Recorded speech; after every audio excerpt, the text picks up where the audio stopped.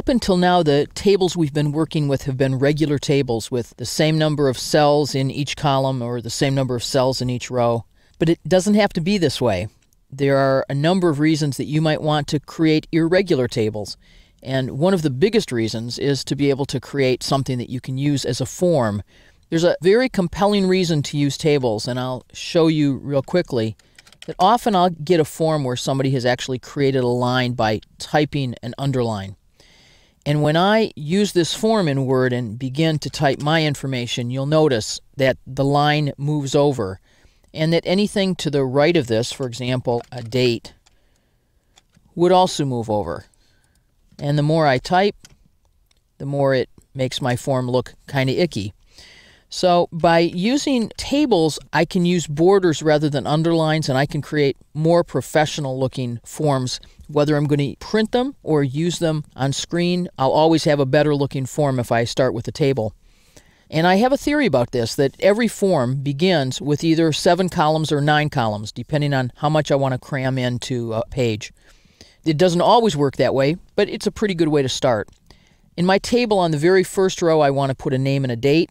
Second row, an email address and a phone, and an address, and then an area for office use. So I'm going to create a table that is 7 columns wide and about 8 columns long. I could insert this table any way I wish.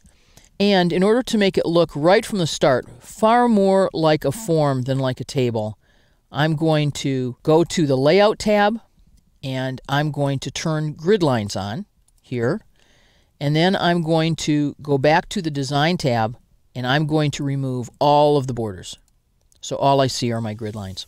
I want my users to put their name, and I'm going to have them enter a date over here. So they'll put a first name and a space and a last name and a space and a date. On the second row, I'm going to have them enter their email address and a phone. Now, just so you can see what I'm thinking about here, I'm thinking that the email address will take up about that much space. And actually, I don't need a ton of space between the first and the last name. So here's a first name, here's a last name. We'll give more space to the last name. And then here's a place for a date and for a phone number. Now I'm going to create some space for an address.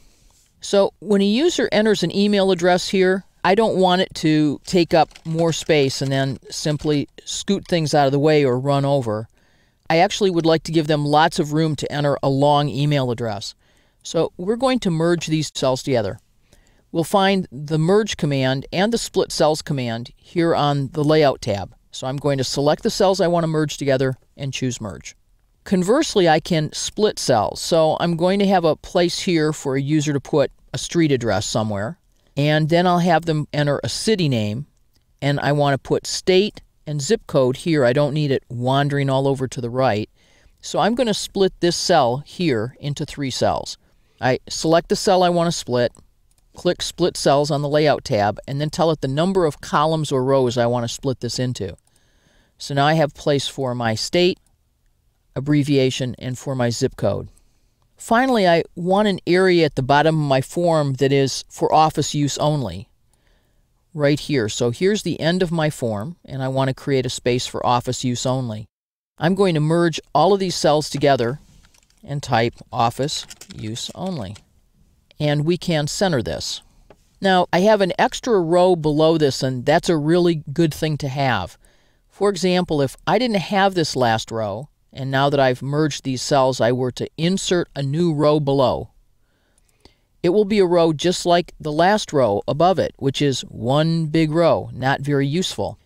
By keeping one leading edge here, one extra row that has all of the columns in it that I want, I have a place to be able to copy a row and use it over and over again.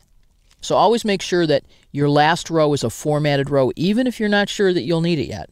We're going to enter a date here, and we're going to enter who received these items. And then we'll have a box for comments over here. So I'd like people to be able to enter lots of comments.